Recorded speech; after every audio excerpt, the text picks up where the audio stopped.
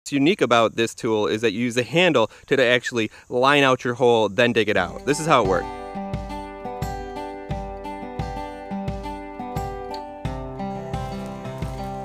Hikerj here. This week I'm going to be talking about a very important subject when it comes to wilderness, being in the wilderness and backcountry, a very sensitive topic, but important one, how to poop in the woods. A couple of things that I carry, mainly what I carry for going to the bathroom in the backcountry.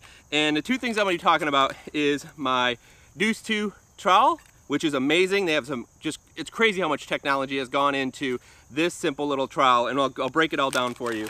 And then the second piece is the wipes that I carry. These wipes are unique in a very special way compared to other wipes. Of course, they're biodegradable, but there's something else, and we'll talk about those towards the end. But first, we're going to talk about the new and improved Deuce 2 shovel trowel. For starters, I'm going to talk about the technology that goes into this shovel.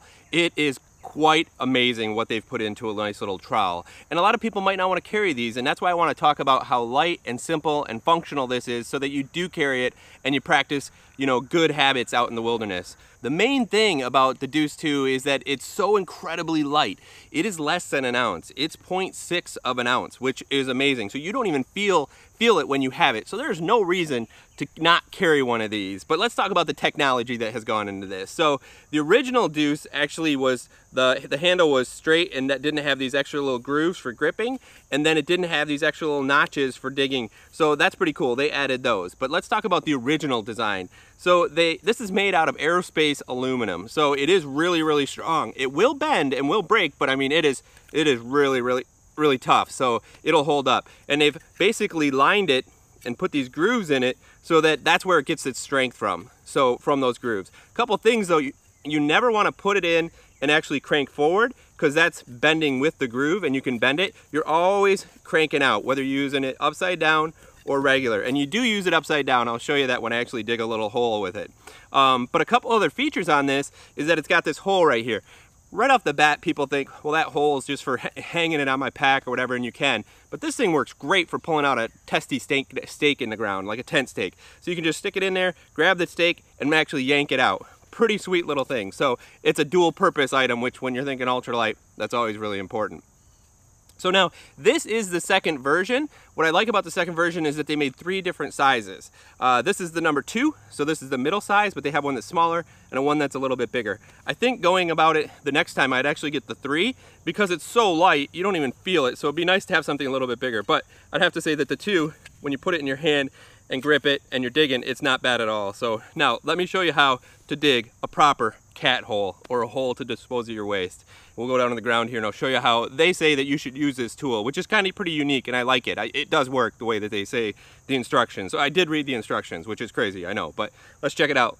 So what's unique about this tool is that you use the handle to actually line out your hole, then dig it out. This is how it works. So kind of clear your ground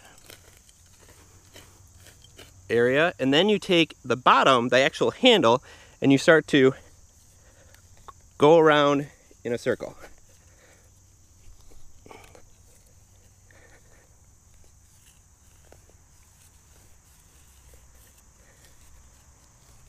Just like so. Then, what's nice is you can just pop that big divot right out of the way. So that's basically, and you can dig away a little better once you're in there, make it a little bit deeper. Definitely don't go super shallow. That's the worst, because then the stuff just kind of gets dug up by animals because they smell it and they want to check it out. So you dig a nice big hole and then you can shove it all back in.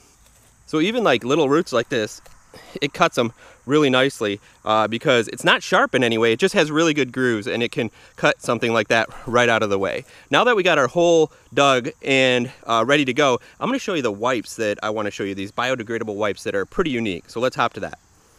All right, so now that we have our hole dug, let's talk about the actual wipes. These wipes are what they call combat wipes.